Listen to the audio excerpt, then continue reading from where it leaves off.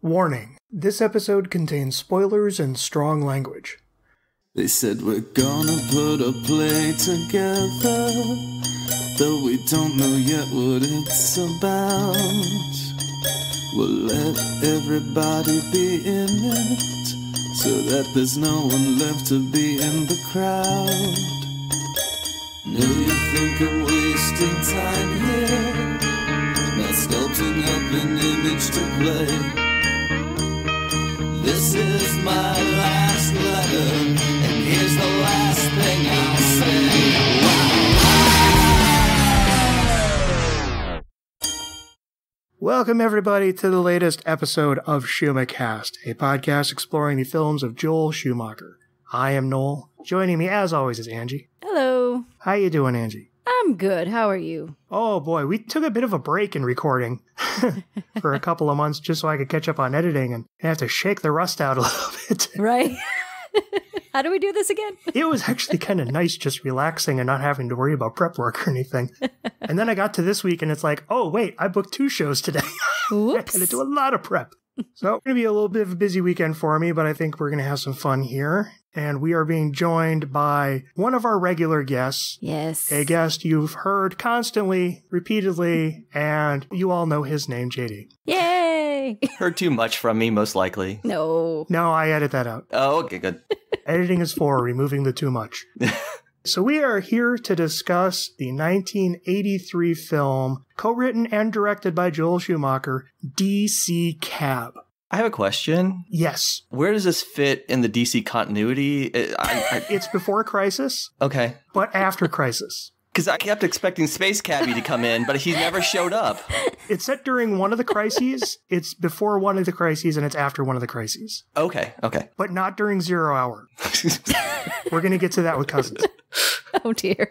So DC Cab. Angie. Yes. Is DC Cab a film you had ever seen before? I don't think so. Nothing was familiar as I was watching it this time, so I don't think I'd ever seen it before, no. I'm not sure if I didn't heard of it. JD? I have never seen it before. I had heard of it, ironically, through a cabbie. When I was in Las Vegas, he was picking me up to take me to a friend's place, and he asked me where I knew this person from. And this was like the early 2000s, so everybody was a little suspicious of the internet still. Yeah. But he's like, I'm on the internet. My handle is DC Cabbie. And I'm like, uh-huh. And he's like, you know what that's from, right? I'm like, no. He's like, DC Cab, man. I'm like, okay. He's like, Mr. T. He was really like flabbergasted. I'd never heard of this 1983 film, but was made when I was like 3 years old. Yeah. So that's beginning and end of my real exposure to the film. It's always comforting hearing you say it was made when you were 3, because this was made when I was 1. I was 2. So we got the full spectrum. 1, 2, 3. Yeah. I know I vaguely was aware of the existence of this movie. I don't remember the context, if it was just because of Mr. T or whatnot. Or, my parents did have some of the premium movies channels back in the day. I know this was kind of a fixture on at least a couple of them. But I don't picture this as being a film that either of my parents would have really been fans of. So I don't know, maybe I just caught like some ads or something. But I kind of knew that it existed. And so even when I was starting the Schumacher prep research, I was like, oh, same guy did this in Car Wash. Okay, that kind of makes sense. Otherwise, I didn't know anything about it. So this was also my first time.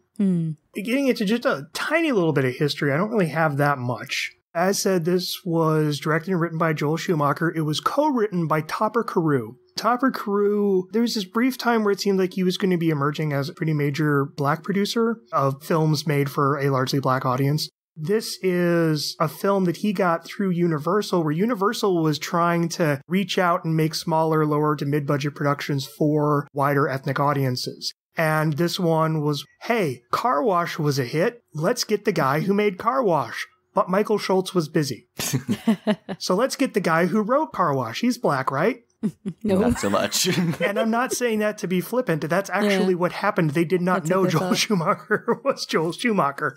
But he came in, they put together the story. Schumacher still got the directing gig. It should be pointed out, Joel almost quit directing after Incredible Shrinking Woman because while it's a film that we liked and it was received well, it was a real nightmare to make where he went from just doing very small productions to suddenly this big, effects-heavy, sprawling thing with A-list comedian and huge studio promotion behind it. And it was just overwhelming for him. It kind of really dove in over his head and had a bit of an existential crisis. And when he was offered, hey, you want to go back and make a small comedy about a DC cab company? He's like, absolutely. So it was a way to just kind of reorient and, get his feet back on the ground. And the film, it was executive produced by the Goober Peters Company. This was when Universal was producing films through RKO Pictures, the old classic Hollywood company, had come back during the 80s as an imprint of Universal. This was produced through the company Goober Peters, run by Peter Goober and John Peters. And I'm sure some people out there recognize the name John Peters. I had to do a double take when I saw that name in the credits. Do you all remember the story about when Kevin Smith was working on a Superman movie? Oh, yeah. And there was the crazy producer who wanted the giant spider in it? The giant robot spider or whatever, yeah. That's John Peters. To be fair, John Peters, and especially with his partner Goober, they were pretty big names at the time. They were doing like Clue, The Color Purple, Clan of the Cave Beer, which is Clan of the Cave Beer. Has anyone marketed that?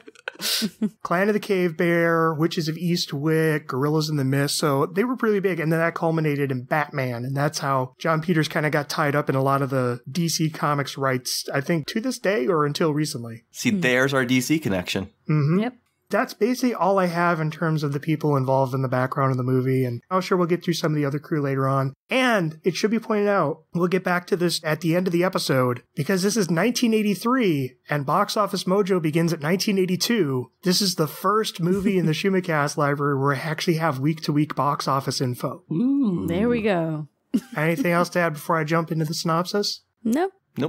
After the death of his father, Southern boy Albert Hockenberry heads to Washington, D.C. with the dream of starting a cab company, and his first stop is to become a driver for the rundown and ragtag company D.C. Cab, which is run by Harold Oswalt, who served in Vietnam with Albert's father and is now a down-on-his-luck dreamer desperately trying to keep his company afloat. Which isn't made easy by the eclectic group of drivers he's managed to get, who I'm sure we'll get into later. Through it all, Albert learns the ins and outs of the business, even as the company is constantly under threat from rival drivers and the local hack inspector, Ernesto Bravo. When Harold attempts to finally revamp the business with reward money from a recovered violin, his wife leaves him for Ernesto, taking the money with her, so Albert decides to invest in the company, a healthy sum he had tucked away, allowing DC Cab to clean themselves up, grease the palms of local doormen, and get those airport licenses they've always been after. And through it all, Albert's managed to woo the underage waitress of his dreams. Yep. Yeah. Everything goes belly up when, making a regular stop at one of the embassies in D.C., Albert gets abducted during the kidnapping of an ambassador's children, and authorities are quick to believe he's one of the kidnappers. With Ernesto shutting down the business and their name now mud in the community, the drivers of DC Cab steal back their cars and track down the clues, eventually finding the farmhouse where Albert and the children are being held. During a big chase that ends with the kidnappers crashing through a drive-in theater screen, Albert and the kids are saved and DC Cab become the heroes of the town with a huge parade and everything. So, Angie. Yes. Do you recommend DC Cab? I do. It starts off a little slow, not necessarily in a bad way, but in a way that you might think that's going to be the pace of the entire film, and then it kind of becomes this madcap, crazy, fast-paced comedy, and it's wacky, it's zany, but it's full of a lot of really entertaining characters, and I enjoyed it a lot. And I can also pass on that it got the Jack Locke seal of approval as well, because he was watching with me, and he's like, this is really funny. So better than Disorderlies. Yes, absolutely. JD, do you recommend DC Cab? Yeah, I'm going to recommend it. I have some problems with it, but for the most part, it reminds me a lot of Car Wash, but it has a plot and the characters are a little bit more developed. At least some of them are. That was my two big issues with Car Wash, but I agree with Angie. There's some really genuinely funny bits, and the end of it feels actually kind of zany and wacky, and you're actually kind of rooting for these guys. So yeah, I enjoyed it quite a bit. I'm a little on the fence, but just because this is Joel making like an early 80s raunchy R-rated comedy. Boy, does it cross some lines. Oh, yeah. And there are some bits in it that are just so offensive. but a lot of the movie is really fun and inventive and lively. It's one of those casts that you can point a camera at them. Mm-hmm. You don't even have to give them a line or a scene. You just point a camera at this cast and wait, and it's going to be funny. Mm-hmm. They have so much fun playing off each other. The plot is silly, but in a good way, and it really builds up to a fun third act. And it's a really entertaining movie. It's very much a movie of its time. Oh, yeah. But again, the energy of it, the wackiness of it, it's a really fun watch. And there are several scenes in this that are some of the funniest bits I've seen in quite some time. Mm-hmm. So I did not look up any of the cast before I watched this movie. I read the script without looking up the cast. I had no idea we were into a movie starring 21-year-old Adam Baldwin. Yeah. Right? It took me a minute to recognize him, to be honest, with his long curly hair. I think I was like halfway through the film, and I was like, I'd seen his name in the credits, but I'm so used to him looking like a military guy. Used to the big gruff Jane, yeah. Yeah. Yeah. I was like, oh, that's him. What did you think of his performance? He's not one of the funniest guys. I don't think he's an actor who's really good at being the youthful voice of optimism, to be honest. Yeah. To be honest, I don't think he's really as well developed as he should be, because he's our nominal hero. We never get a reason as to why he wants to become a cabbie, other than his dad was friends with Harold. And that seems to be like the beginning and end of that characterization. Right. Yeah, there's this kind of idolization just built on a lot of backstory that we don't see. Right. Yeah. I mean, I think he's definitely, in a lot of ways, meant to be our through into this world. So that, yeah, he's not very well defined, but I don't know that he necessarily has to be, because he's mostly just a way for us to meet all these characters. And then why does he suddenly become so inspirational to turn them all around? I don't know. But I guess he's just so gosh darn plucky and cute that they want to listen to him. I don't know. But he's fine in the role. They're definitely going for the everyman. But Adam Baldwin is one of those actors who I don't think ever fully worked until they found out exactly how to use him. And being the charming, wide-eyed innocent yeah, is just kind of weird. I mean, he's not bad. He's not bad in the role. No. It's not a bad character. He has some fun bits. Like, I love how everyone keeps accusing him of being chicken shit, and yet when he's being held up, he's the one to slam on the gas and say, I'm bringing in a guy, he's got a gun to my head. Right. It's a charming role, but again, he is kind of drowned out by just how over the top the rest of the cast is. Yeah. The other main character, really kind of as the central through line, is Max Gale as Harold, the guy who runs the company. He's fine. He's a little... that one scene of him doing the flamethrower into the fireplace was like, whoa, okay, buddy. He's a bit kooky. Yeah, but he's a likable enough guy. Once again, it's not that he's not well defined. He has a lot to do, but I guess being a sort of everyman means that I don't feel like I have as much to say about him. Yeah, he's the guy who's trying to keep this cast of characters together up until the point where Albert actually does that. So they're kind of serving similar roles. I mean, he's fine. I think you get some better joke moments than I think Albert ever does, like the flamethrower and the part where he throws Ernesto into the pool. He's the adult of the group, so he's not given as much to do as some of the other character actors. My big thing is I like that he has that mixture of constantly dreaming and wanting this to be a really great opportunity. We'll come together, we'll make this work, while also having this kind of sadness to him that everything hasn't. Mm-hmm. Yeah. It's been very crushing. He's gone out, he created his dream and all that stuff, and it's kind of fallen back on him because he's literally stuck with this weird ragtag group. I also just like the look of him, because this actor, I remember he was on Barney Miller, the old cop show back in the day, and he always had a really bad comb over, and I'm glad, just let the ball dome fly, man. I can relate. And he's a kooky Vietnam vet, but, you know, he's still a kooky Vietnam vet who came back and, you know, made his dreams come true until they haven't. Right. Right. And he's wearing like a Grateful Dead t-shirt. So I think he's got that one foot in the hippie world and one foot as the Vietnam vet. So, which kind of shows like why he puts up with all these weirdos, but at the same time still tries to be the responsible figure to them. Yeah. One thing that did kind of interest me is I know this was designed to be a film that was made for and plays to a primarily black audience. Unlike Car Wash, it's not really a black film. No. And I'm actually just looking at the script. Harold and Myrna were written as black. Everything else in the script is pretty much identical here. All the dialogue, all the scenes, and all the bits. There's very little of this script that was changed, but I'm kind of surprised that they recast the ethnicity of Harold. I mean, it's a very diverse film. There's a lot of diversity to it, but it's interesting that your two primary characters are now both white guys in a film that started as a film that was meant to be sold to black audiences. So I'm just wondering if, like, behind the scenes there was some kind of a change or shakeup or something. But I like that every time things go ahead, they then fall. You know, it's like, hey, we found the recovered violin. My wife left me and took all the money. Yeah. There's a couple of times where I think he can get a little scary, like when Ophelia was going to leave the company. Yeah. I think he got a little overly forceful in holding her there as he tried to talk her into staying. Right. That was a little uncomfortable. Though I do like the bit when he comes back home and is literally just taking all of his stuff from the house. And he doesn't really want to get revenge on his wife and Ernesto. He literally just needs his stuff to sell for money. And he's like, where's the flamethrower? And she just thinks he's going to burn the house down. But what's weird is he recovers the flamethrower there, but we never use it in the third act. Yeah. Yeah, that's true, huh? Well, I wonder if, again, maybe there was like some kind of a budgetary reason. Could be. Because I don't even remember it being in the script. So just kind of moving on. So we have the whole ragtag cast of characters.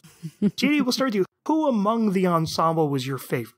Oh, geez. I mean, Tyrone has the biggest arc. He's kind of like the third lead after Albert and Harold. So why don't we just hold that question then and just... Tyrone's a very odd character. He is. Yeah. What'd you think of him? I like him. He feels like there's parts of his story that were cut, though. Like, we never find out why he wears the curlers, other than he kind of talks like, oh, I had dreams and I had all this stuff. Like, I get the impression that he wants people to think less of him, but it doesn't really ever seem to go anywhere. I don't quite understand what his storyline was supposed to be. I don't know if I missed something or if they just got cut. No, there wasn't anything missing from the script. Okay. He does remind me of, oh gosh, was it? Tracy Morgan? No, I'm talking about in Car Wash. Oh, I'm sorry. Abdullah, thank you. It's like very similar that he's a guy who he's black and he sees the place that people want to put him. He went to college, he tried to make something better of himself, but I guess he felt like he was being judged so much that he was just like, oh, screw it then, I'll be what you want me to be, I'll wear this goofy wig and I'll just be a cab driver.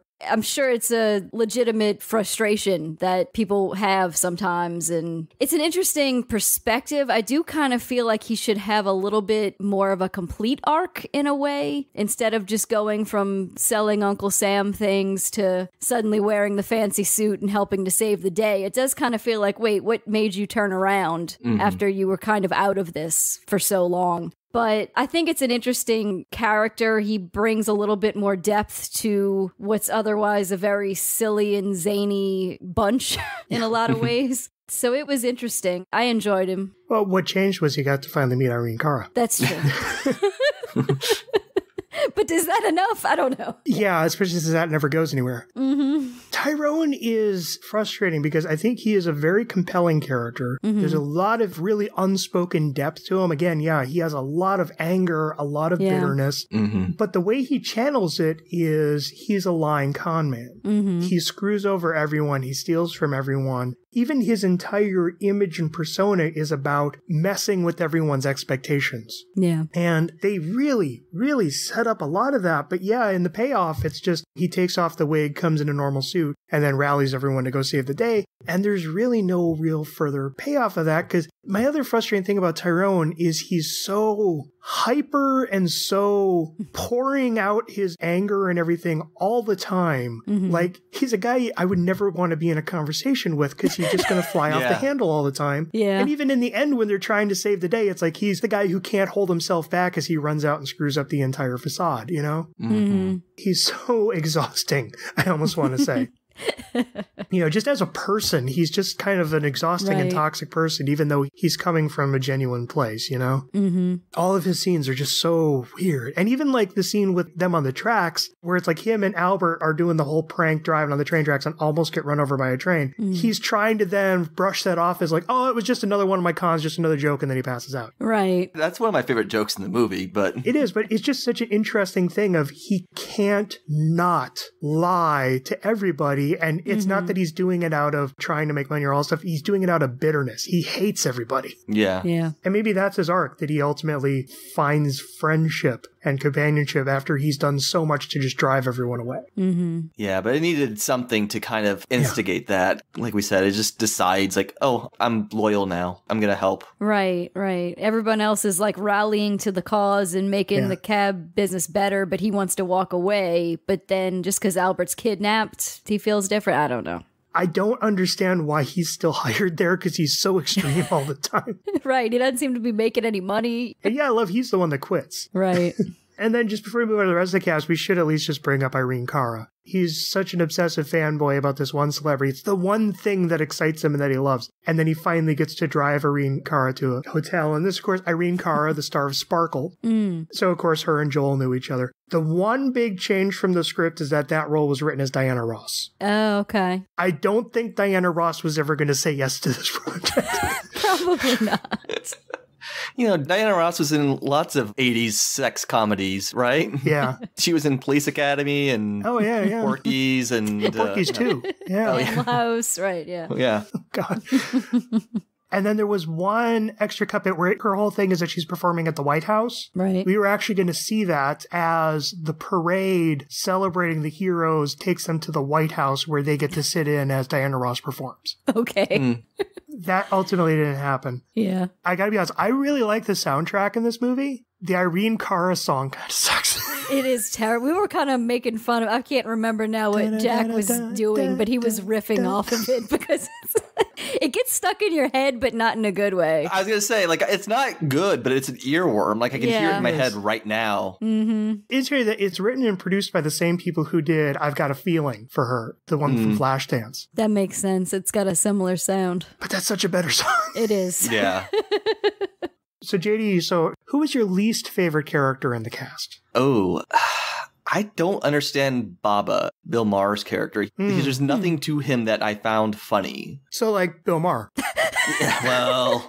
Yeah. I say this as someone who used to be an avid fan of Bill Maher and just got exhausted by it. I loved watching Politically Incorrect way back in the day, but I don't really care for him too much anymore. And maybe that is part of why I'm lumping him at the bottom. He's not bad. Well, he's just a very dry, sardonic character. Right. Yeah. And admittedly, like, there is one part where I did genuinely laugh at the scene near the end when Ophelia's throwing everything out of her purse and she's like, no, hold on to this, and gives him a vibrator. He's like, oh yeah, let's prioritize that. He doesn't even like react in disgust or anything. It's just kind of nonchalantly like, oh yeah, sure, priorities. Yeah. Right. And that's like the only part with him I actually laughed at. And he just doesn't deliver any jokes. Like the rest of it is like him being sad about his failed music career, and otherwise he's just another guy there. Yeah, he's very dry. To me, it was just really weird seeing Bill Maher play a character that almost could have been played by like Steve Guttenberg or one of the other schmucky guys of the time. Well, and I should point out, this was Bill Maher's first movie. That makes sense. I can believe that.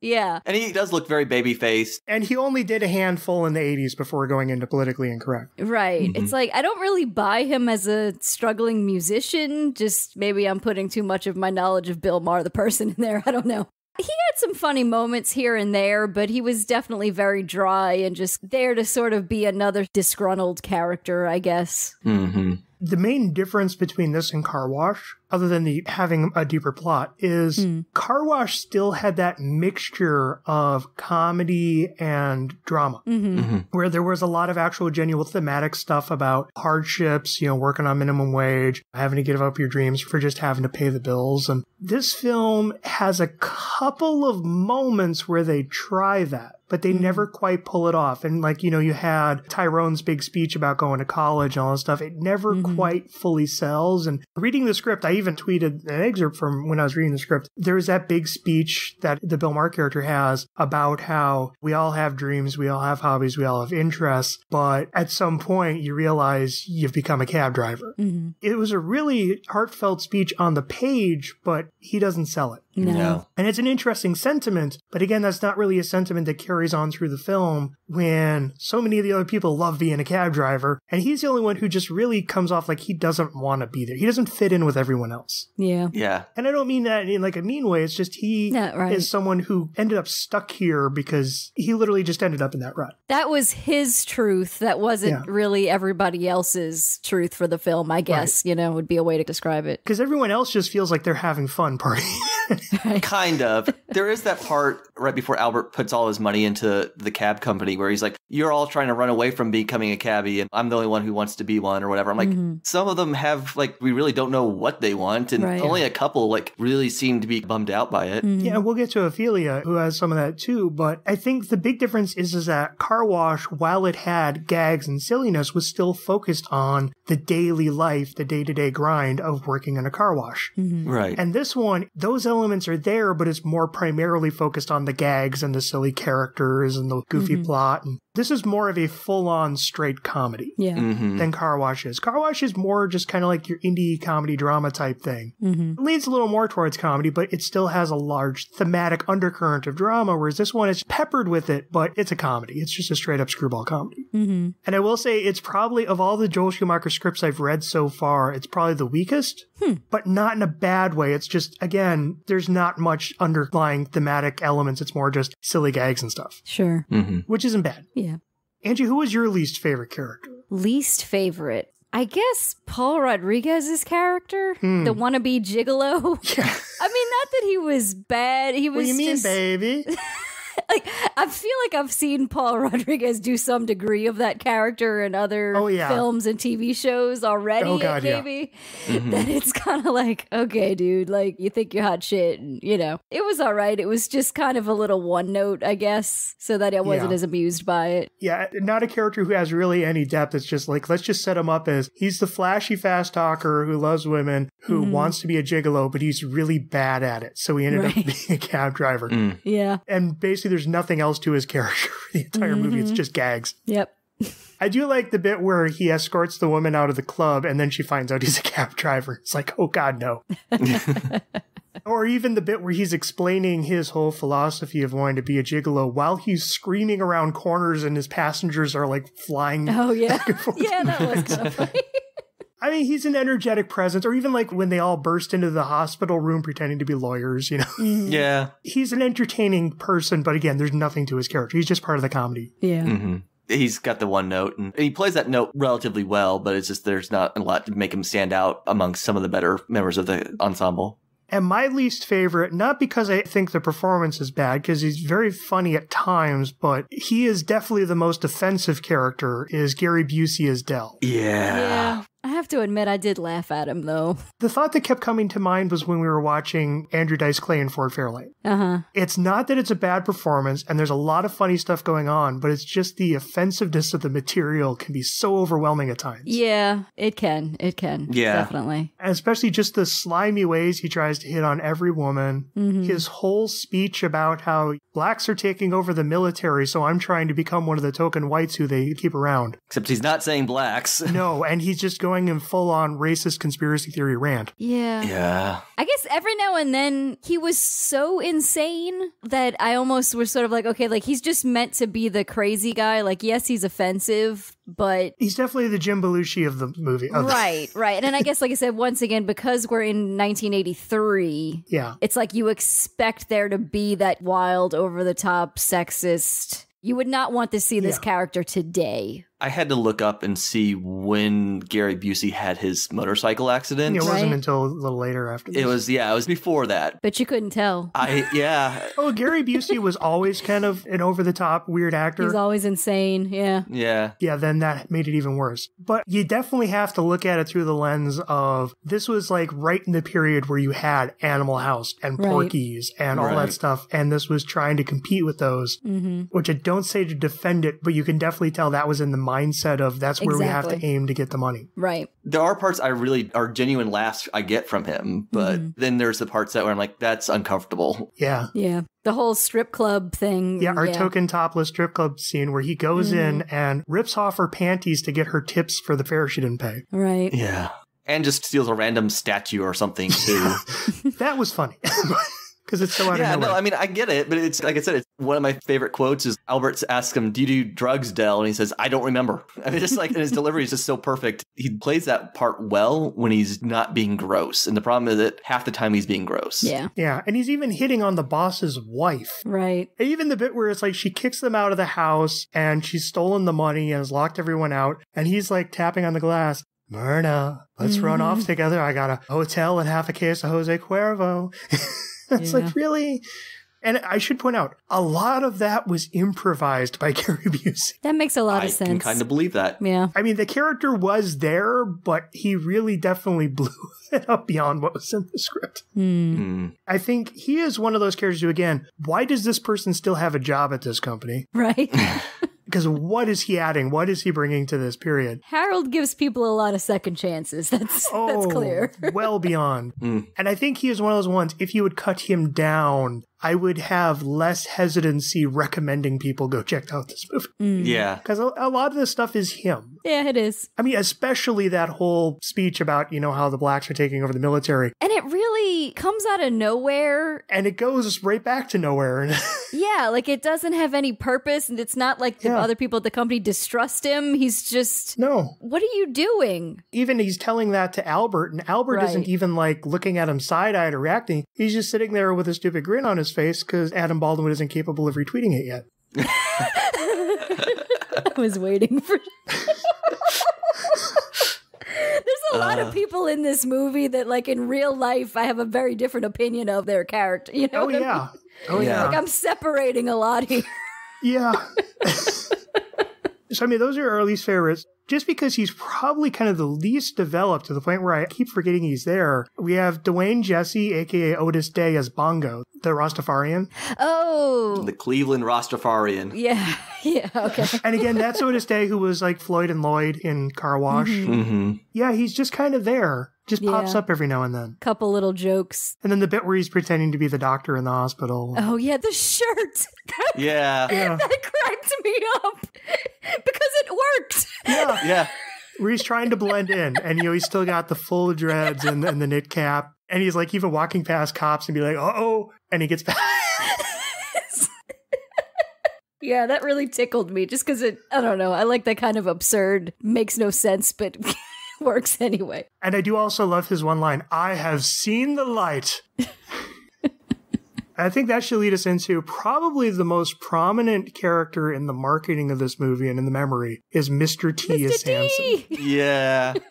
And I had to look it up. So this was like the year of Mr. T. Because the end of 1982, Sylvester Stallone had seen Mr. T in a reality TV show competition of the world's best bouncer. Okay. Because he spent most of the 70s as a bouncer and a bodyguard. And Sylvester Stallone literally saw him in this reality TV show, cast him as Clubber Lang in Rocky III, which was initially a small part, and then rewrote the script to make him a huge part of the movie. Okay. And that was at the end of 82. At the beginning of 83 is when A-Team debuted. Okay. September of 83 is when the Mr. T animated series debuted. Yes. And December of 83 is when this movie debuted. So that was like the year of Mr. T. This was peak Mr. T, yeah. Yeah. Okay. This was, and everything kind of just dropped down. A-Team kept going, but... But wait, when was the serial? Oh, God. That was probably around the time of the cartoon. Probably so. That's something, because I mean, like I said, like I was 2 at this point, but I don't know, like I just remember, like he stayed a big deal for at least a few years. Yeah. Because I feel like Mr. T was a big part of my childhood in ways that I can't even entirely explain. And the Mr. T serial was 1984, so the next year. Okay. Yeah. And 18 was on for like, what, 4 or 5 seasons at least. Yeah, I think so. So by that point, we were, we were a bit older, right? 7, 8. When Mr. T, I think that was probably the most A-list he became in terms of like he was in a major movie. He had his own TV show. He never quite regained that, but he never stopped. I mean, he's still around. He was just on Dancing with the Stars, you know? Yeah. He's never lost that persona. You know, he would guest on everything. He did commercials. He would do public speaking. He was at award ceremonies. Mr. T never stopped being around. I mean, hell, he was in Freaked as the bearded. Right. But no, I just love that it's like his arc is all about how he's trying to keep these kids away from drugs. Yes. Yes, he's so purely Mr. T. It's Mr. T. Like, that is what he does. He's so charming and sweet and funny. And Yeah. He is. Yeah, he nailed his persona down. Like he said, this is probably his second film. And was that like in his contract that he has to have that speech about protecting kids and staying in school? And Yeah, that's what Mr. T was really like even before he became famous. Because even when he was working as a bouncer and a bodyguard, he was also doing, youth support programs and lectures, and he was more about, teaching people to break up fights instead of getting into them. There were times when people, because he was a bodyguard, actually tried to hire him to be a hitman. And he would turn them instantly over to the police and all that stuff. You barking up the wrong tree. Well, and even his appearance, I was surprised to learn the origin of all the gold chains around his neck. As a bouncer, if anyone lost a necklace or something at the club, he would just put it on so that they could just reclaim it from him without having to go back into the club. He's like a walking lost and found. And then they would just kind of gradually build up as people wouldn't come back for them, Yeah. And that just became part of his persona. And I know that's actually something he stopped doing lately because he felt, that putting on tons of jewelry is looking down on people who, are not able to afford it, given that those are the communities he's trying to help. Right. But I mean, yeah, that this was like after his animated series where it's literally like Mr. T is a bus driver driving around a bunch of school kids who solve mysteries. Yeah. So was he in the script this way? Like, did they write the role for Mr. T? They wrote this for Mr. T. Okay. I can't imagine. And that he's trying to get all the kids to stop hanging around this pimp who's got the flashy car. And, even his niece rides in the car. And then I love how he gets the whole tricked out cab with even the little airplane beanie on top. And it's like suddenly everyone just loves his car. So cool. Mr. T is so wonderful in this movie. What I love is that so much of Mr. T, he's just, very stone-faced and gruff and, stay in school and all that stuff. In this one, you have that, but you also have scenes where he's smiling and laughing and dancing and running around with everyone. Yeah. So much of this cast, you can tell how much fun they're having. Yeah. Right. And seeing Mr. T being that happy is so wonderful. Yeah, and he's not like a big part of the film itself. Plot-wise, but he's always there. Yeah. But he makes such an impression. I'm not a bit surprised at why he was marketed so heavily. Yeah. I mean, I'm looking at the poster on Wikipedia, and it's him holding up the DC Cab logo on the car door. And it's like, he makes the biggest impression out of all the cast. Yeah, and that he never really overwhelms everyone else, but he's such a part of it. And he's just so fun. Especially even at the end when they're having the parade and him and the other two are just dancing up on the thing and he's smiling and laughing. And I want more happy Mr. T. Right. I want a whole account that's just dedicated to gifs of laughing Mr. T. Not that I don't love, stone-faced, stay in school Mr. T, but it's so fun seeing him having fun. Yeah. And speaking of fun, this is when we get to Peter Paul and David Paul, the Barbarian Brothers. Never heard of him. A pair of identical twin bodybuilder meatheads.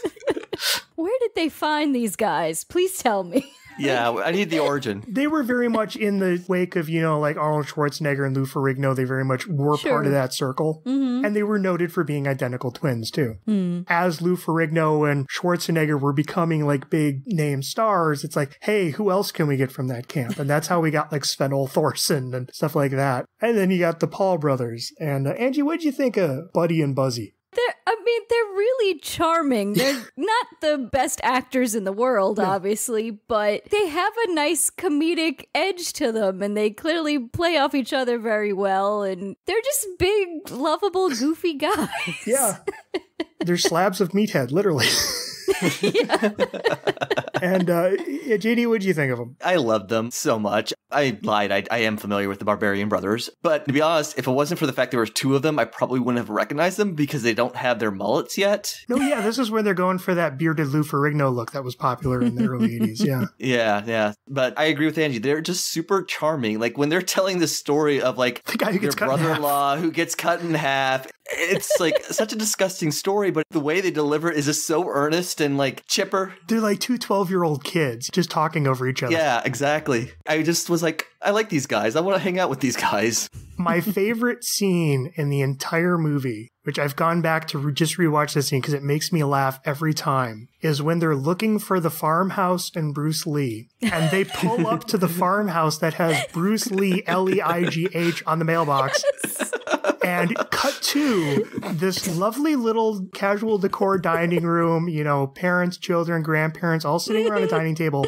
Mr. T and the Barbarian Brothers come smashing through the doors and the windows, just destroying it. Look up, see this family staring at them, and Mr. T's like, sorry, ma'am, wrong house. And they just burst right back out. I like the build up to it too, where they're like, but that says Bruce Leg. And they're like, I told you to stay in school. Yeah. But just that one shot, that one locked camera shot in the dining room, this family eating, these three Titanic men just smash in and just leave this devastation in their wake because they're like, sorry, wrong house. And I believe Mr. T breaks the frame again as he goes out. He literally kicks the frame. And the grandmother just like goes back to eating her stuff. You know, we entered this project wondering, is Joel Schumacher a good director? That scene alone is probably one of my favorite sequences that I've seen. It's a sign. It's a sign, people. He's got some talent. Yeah. And oh my God, even when I rewatched the film again, like on Thursday, I had to rewind and watch that scene a couple more times. It's just the way it's paced, the way it's shot, it's just, oh my God, is that hysterical. And it's like they burst in and then they all just trip over each other and then they're just kind of all trying to get up. It's great physical comedy. And everyone's just sitting there like, what? The fact that this did not lead to a TV series starring Mr. T and the Barbarian Brothers, where they open like their own detective agency or something like that. I want to see those three together. Even like, you know, the bit where they're like cleaning up the company and getting new cars and new uniforms. I love the great shot of the three of them leading an exercise routine. I want more Mr. T and the Barbarian Brothers together. It's not too late, world.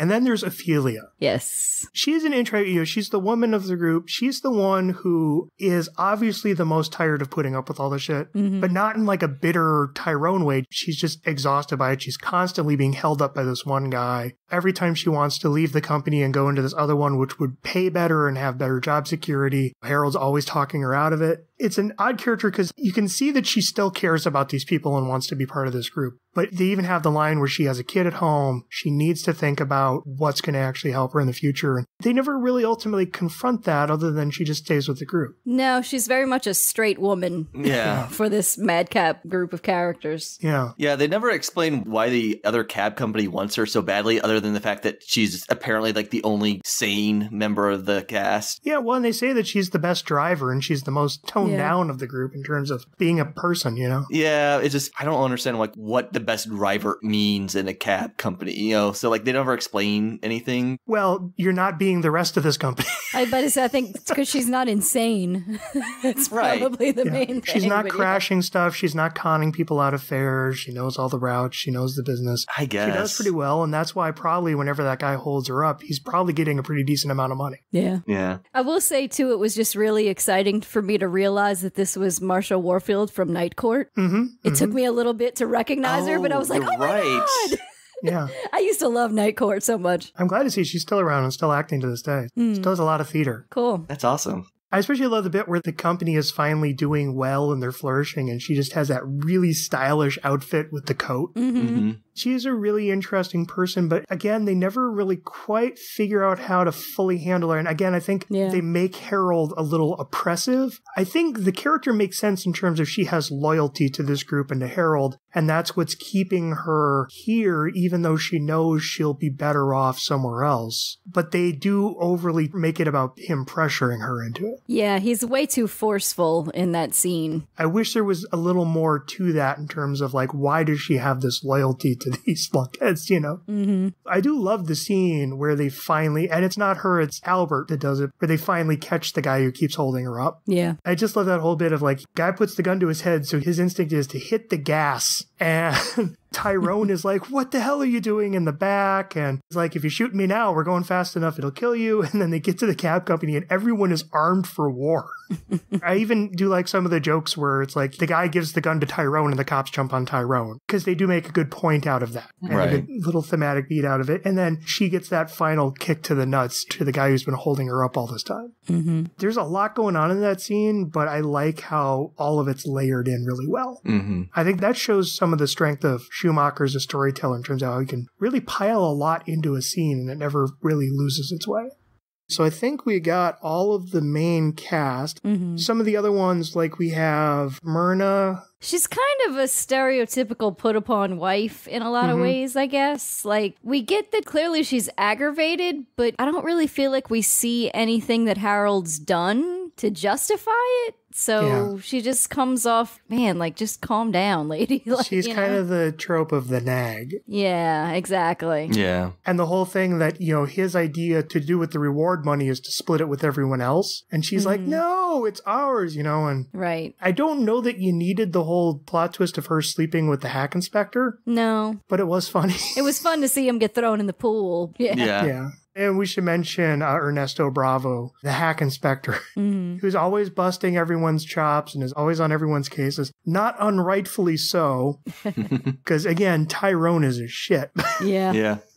But yeah, then the whole revelation that he's sleeping with Harold's wife, and there's no real payoff for him, other than he kind of has to begrudgingly reward everyone in the end. Right. Mm-hmm. But I do like him in the little bikini briefs and getting tossed in that pool. Mm-hmm. Trying to think any other characters. Mr. Rhythm? Mr. Rhythm, yes. I can't really tell if he's homeless or if he's just one of the old drivers or something, but he kind of like lives in one of the wrecked cars. He seems to be homeless. Yeah, I think he's just a homeless guy who lives in one of the wrecked cars outside of the cab company. Yeah, he's just taken up residence there and has just become part of the family. Right. Yeah. He should have got the $10,000. Yeah. I hope they bought him a better cab. Right? I liked him. He doesn't add a whole lot to the plot. He's a fun, just kooky character, coming up with all these constant sayings that they charge his money for. Like, don't let your dick run your life. Yeah. You know, it's a good piece of advice. I think some people need to listen to that advice, but I don't know that I necessarily need to pay 25 cents for that. But he's fine. I like the fact that he's the old kooky guy that just lives at the cab place. Mm-hmm. Yeah, watching him play a violin worth $500,000 like a fiddle is amusing, you know. Yeah. And then the bit where the two other cab drivers like try to citizens arrest him and he just runs off. And then, he's the one, because he stayed behind, that Albert calls in the end. Yeah. Right. So getting into some of the other plot threads, there were the two drivers from the rival cab company who just always show up to just give people crap. Mm-hmm. They were funny. Yeah. I especially love how they get their cab stolen at the end. Yeah. And I do love the whole bit of, they're constantly chasing our heroes away from the airport because our heroes don't have airport licenses. And I love that one scene where they bring over the cops to our heroes and it's like, oh, look at these. We got airport licenses now. And then, Angie, what'd you think of Albert's romance with the waitress? I mean, their romance was built on smiling at each other from across the room. And, the theme song was playing, so I guess that means it must be true love. Right. It very much felt like we need to have some kind of romantic angle in this movie, so here it is. Yeah. I was a little weirded out when she says, oh, when I turn 18 this May. Yes. And admittedly, I looked up, Adam Baldwin was probably about... He was like 20, 21 at the time. Yeah, he was probably about 21 when it was filmed. So it's not that big of an age difference, but it still feels really weird because Adam Baldwin is a big guy. Well, they were never really clear on how old Albert was supposed to be. Right, and it could just be like he's fresh out of high school, moved to the big city. Yeah, I can believe that. But Adam Baldwin is like a big guy, so he doesn't look like some guy who just got out of high school. He looks like a guy in his 20s. And I don't know, that just really kind of like, okay, I'm just going to walk away from this. Yeah.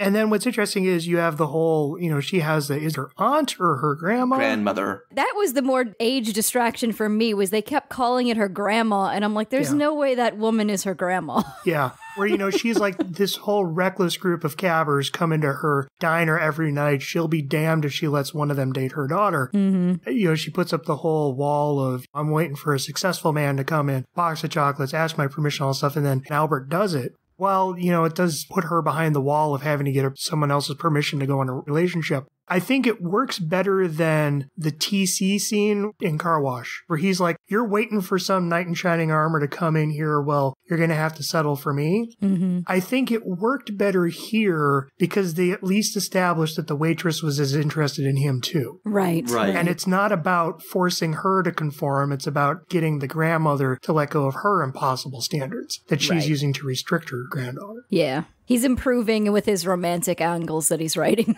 Yes. And we'll see where he gets by cousins. Coming soon.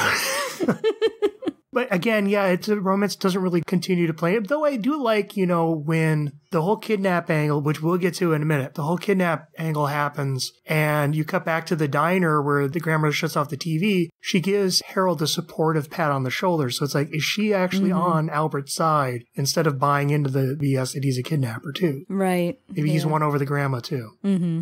So JD. Yes. What'd you think about the whole kidnap the children of the ambassadors plot?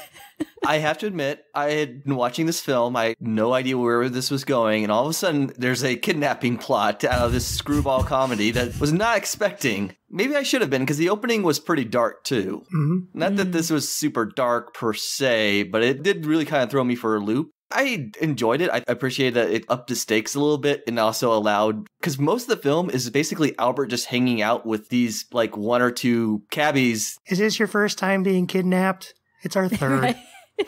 Yeah. The kids are great.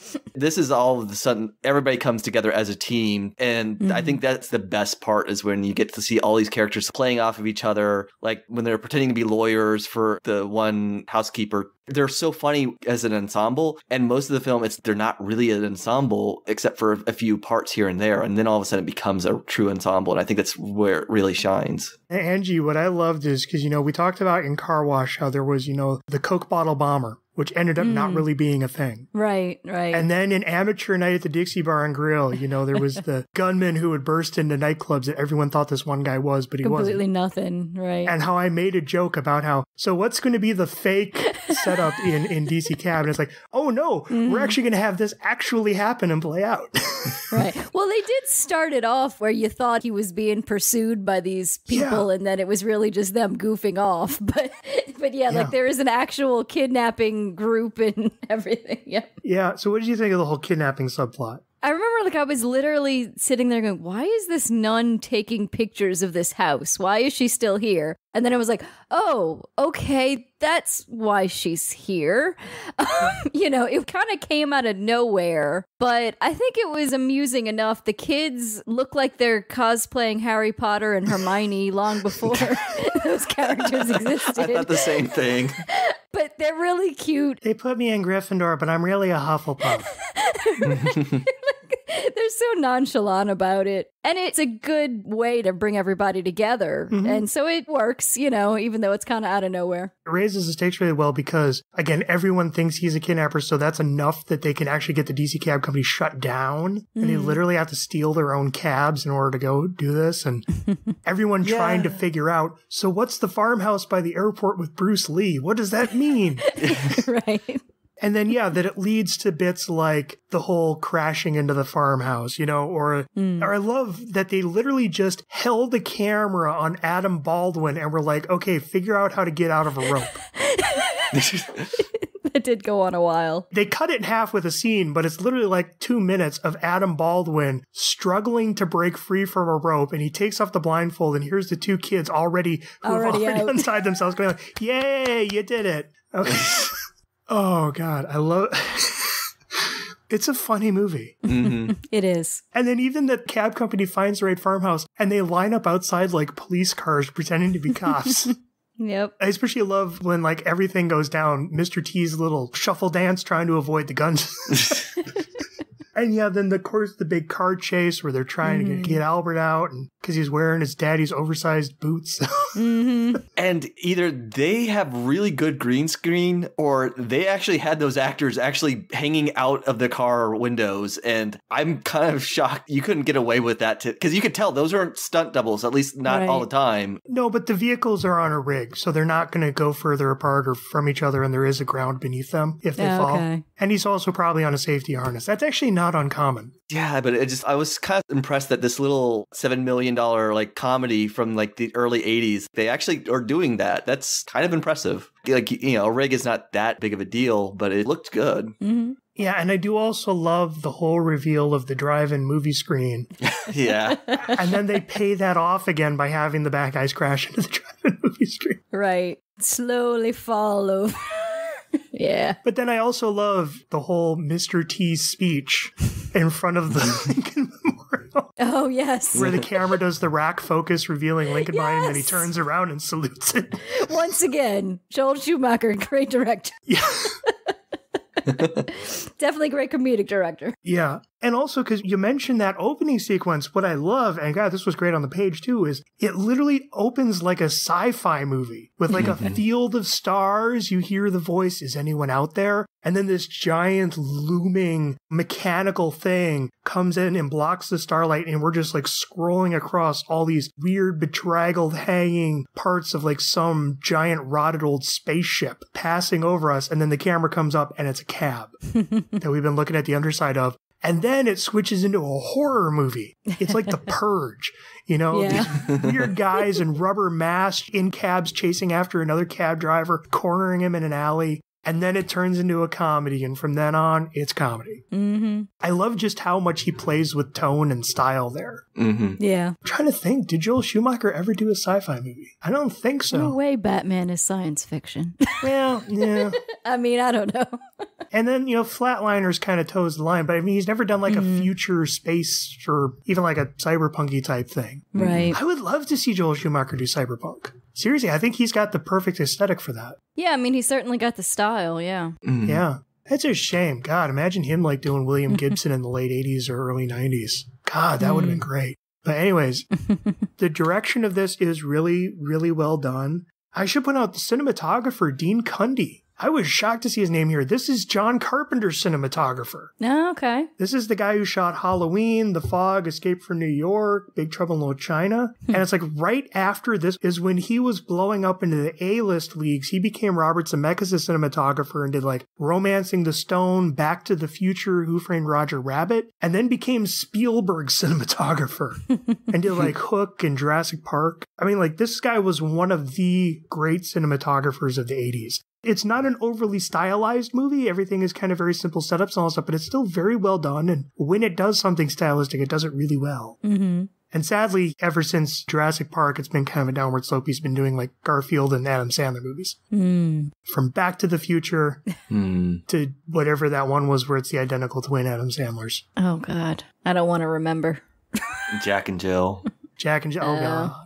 But yeah, no, I think the film is designed. It's the same costume designer who did Incredible Shrinking Woman. Okay. I just think there's a really good look to the movie. Again, I have to correct myself. When we started this project, I said, what I usually think of as Joel Schumacher's visual style is the Batman movies are kind of a step out, but I always thought of him as kind of like a little bit more of a monochrome, kind of a muted stylist. But Incredible Shrinking Woman had, that varied and vibrant color palette. This has a lot of variety in colors and textures, and there's just a lot of striking design in this. I like the fact that you can tell like the good guys and the bad guys for the cab companies because they're all wearing yellow and the bad guys are all the green cabs. Yeah. And it's just like those are two bright standout colors. And especially once they get the revamp of the cars, like they're all just stand out so distinctly. Mm-hmm. Yeah. And everyone has such a unique look to them. Mm-hmm. Everyone really stands out really well in their own individual ways. God, the colors that Mr. T wore. He probably did his own costumes, knowing him. There's one where I think it's when he's confronting the pimp for the first time where he's got like an orange top and green tights on. I'm like, oh my God, Mr. T is the Hobgoblin. I'm going to get that Spider-Man. Yeah, exactly. But I love it because you just don't see that stuff anymore. Like you don't see like these bright clashing colors. And I kind of miss some of that to a degree because real life is not usually like a mono palette that a lot of films go to. Right. Mm-hmm. See, and my memory was that he was kind of one of the pioneers for what's kind of been overused in the modern day of, like everything's kind of tinted blue or tinted orange. And my memory is we will kind of get to that because I'm remembering like some of the stuff he did in the 90s, like 8mm and The Client, all that stuff. But again, that's my memory, and I haven't seen those in a long time. So, because, I really liked his designs in the 70s. I really liked how Amateur Night was designed. I really loved how Incredible Shrinking Woman was designed. I really like how this is designed. I'm going to be just really curious to see what the look is of his films as they continue going along. I should point out, the production designer, John Lloyd, also from Carpenter, he's the same guy who did The Thing and Big Trouble in Little China, both of which were very strikingly designed movies. Okay. And also The Blues Brothers. And Jaws of Revenge. This time it's personal. Angie, anything else leaping out at you in terms of like Joel, in terms of style and technique in this one? No, I mean, I was just kind of impressed by the sheer variety of it. Like, the car chases, the wacky comedy, the little horror bit at the beginning, just showing him like really flex all of those muscles that we saw a little bit in Shrinking Woman with its kind of zaniness, but definitely much more fully developed here. And it's a really well put together film in that regard. Yeah. Yeah. And I remember back when we were doing Car Wash, just kind of wondering, what's this going to be like when Joel is directing these himself?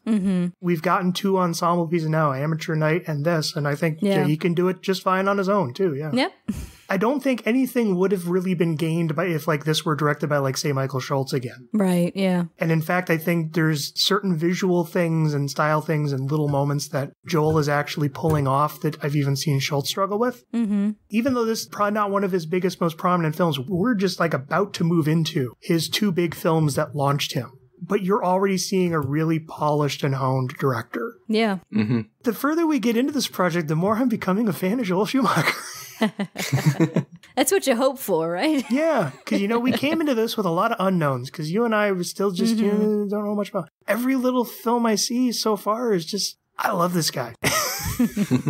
Oh, the music.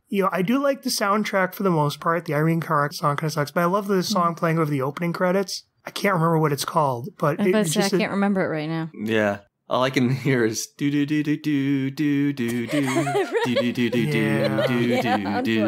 do do do do do. My only main problem is that Giorgio Moroder, who was one of the big synth guys in the day, most of this movie is soundtrack. It's actual songs. But every now and then you'd cut to his score, and it literally just sounds like someone kind of randomly banging on a Casio. Especially like during the big chase scene at the end and all that stuff. It's not really that good of a score. Maybe you're familiar with it, Noel, but there is one song that is credited to Gary Busey called Why Baby Why. I couldn't place it in the movie at all. I just saw it in the credits. Might have just been one that he was just kind of randomly singing off to the side. Maybe he was just riffing, yeah. Well, I mean, Gary Busey was a musician before he was an actor. Yeah, well. That's how he got the Buddy Holly story. Okay, yeah. That makes sense, I guess. Like, maybe it's that song that he's playing in his own cab. Could be. When he's, like, cranking it up to 11 or whatever, when it shatters the windows. So the main theme of the movie, DC Cab, performed by Peaboo Bryson. I don't know who that is, but I know they played it during the opening credits and it came up later on. I think it's Peabo Bryson, I think. He did Beauty and the Beast. He sang with Celine Dion, I think. Oh, really? Okay. Because I did like that song. Got DeBarge on the soundtrack. Oh, really? Yeah. That's not surprising. It's the 80s. I think DeBarge was on every other soundtrack. Yeah. Right. And it's surprising that it's not a Motown production. God, imagine Joel Schumacher's The Last Dragon. Ooh. Nah, I'm good. What would he do with Show Enough? Ooh. Anyway, so anything else either of you can think of for DC Cab? No, I think we covered everything. Still, I'll recommend it. Yeah, I had fun. Yes, absolutely. Yeah, I'm even less on the fence than I was when I started. Because again, I think there's just like a few specific bits, most of which are Gary Busey, a few Tyrone. Right. I mean, I think as long as you go into it realizing this is a 1983 screwball comedy. Yeah. And that there's going to be some poor taste involved occasionally. Yes. I'll be honest, I even find the strip scene kind of funny. Yeah. Yeah, I mean, this was like that period where films were allowed to be a little raunchy and stuff, but before the PC movement had come into place. And I mean, I'm glad that we don't do this as often, but I kind of can't fault it too much because there's a lot of films around that time that do a lot worse than this film, to be honest. Right, yeah. I'll be honest, most of my problem isn't even so much the raunchiness, because some of it is really funny. It's the racism. Yeah. Yeah. And again, I don't know how much to put on Joel because he wrote that character to be a crazy bug nut racist. But just the way that scene is played, they don't quite sell that he's kind of a loon talking out of his gourd. It just comes out of nowhere and you could have just cut it. It doesn't go anywhere. Yeah. And there's that scene when Ernesto breaks the Chinese restaurant window and you see Tyrone. And he goes by doing the Oriental face. Yeah, that was like, ooh, did not take long for the blatant racism to kick in. Yeah. I'm glad that they didn't keep doing stuff like that other than the Dell scene. And those are the two moments that cut those out. Everything else, I recommend this movie. Yeah. Yeah. So, box office release. This film cost $7 million to make. Came out on December 16th, 1983. So, its first week, DC Cab opened at number 9. Ooh. Right behind John Carpenter's Christine at number 8. This was the week that Two of a Kind and Uncommon Valor came out, even though none of those were doing too well. The big ones were Terms of Endearment and Scarface, and those had already been out for a few weeks. In its second week, DC Cab dropped to number 10, below Yentl. In its third week, Return of the Jedi is still out at the time. So in its third week, nothing else opened, and it's still 10. Okay. In its fourth week, it's down to number 11, and nothing else new opened. It's literally like Terms of Endearment, Sudden Impact, and Scarface just keep circling the 1 and 3 slot. This is not a very exciting intro to this. Okay, so in its fifth week, DC Cab is down to number 14, and Hot Dog the movie opened. What? That was another raunchy comedy. And then Angel, about a schoolgirl prostitute on a quest for revenge. Okay. And by its sixth, I can't remember if we're sixth or seventh, DC Cab no longer appears on the box office. So this was a pretty bad return to the format. Yeah. This was the era when Scarface, Return of the Jedi, and Yentl were out, and nothing else was really doing much else. None of these films that opened at number 1. Right. And Terms of Endearment is ruling the box office. And I mean, like staying like 9, 10, 11, it was at least like it wasn't like it appeared and then disappeared kind of thing. Yeah. It was holding fairly steady. That's not bad to do when you're against Scarface. Right. And it's just a screwball comedy. Yeah. There's probably not as high expectations for it. And again, it started at $7 million and ultimately grossed $16. So that's more than twice its budget. Yep. So it did fine. And if I remember, it became a kind of staple on HBO, Showtime for quite some time afterwards. I wonder what a basic cable TV edit movie this is like. Yeah. I mean, obviously, you got to take out the whole strip club scene. Which means you can also just cut the entire Gary Busey rant because that was part of that scene. Right? Yeah. Yeah. So, not much of a release to talk about on this one. Yeah. You let me down, Box Office Mojo. Anyways, that's all I have on DC Cab. JD, thanks for joining us on this one. Well, thank you for having me, Noel. No problem. We'll never hear from you again. Nope, never. Ninja vanish. Hey, Angie, good night. Good night.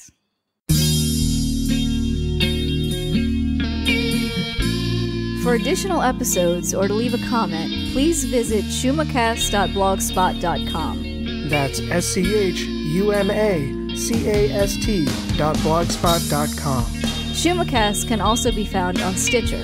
Our opening song, Letter, and our closing song, Vein Blossom, were created by Jack Locke and are used with permission. To hear more, please visit jacklocke.com. That's JAKLOCKE.com. Schumacast is in no way affiliated with Joel Schumacher or the copyright holders of the films discussed. All rights are reserved, and no infringement is intended.